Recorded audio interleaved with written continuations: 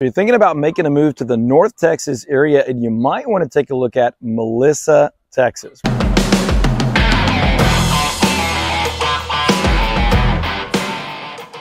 We're talking north edge of the east side, so the Dallas side. Dallas to the east, Fort Worth to the west.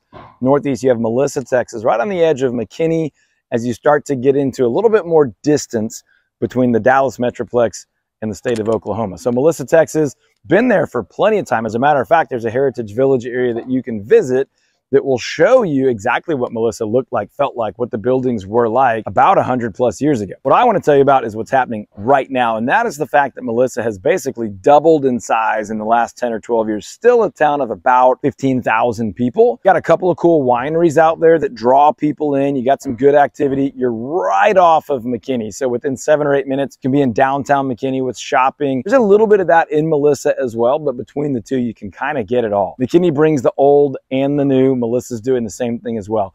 So Melissa, small town, more affordable housing. You're about 325, 330, 350 on kind of the average property size there. But for that price, you're talking 3, 4, or 5 bedrooms on about a 1/4 acre lot with access to parks and recreation and trails.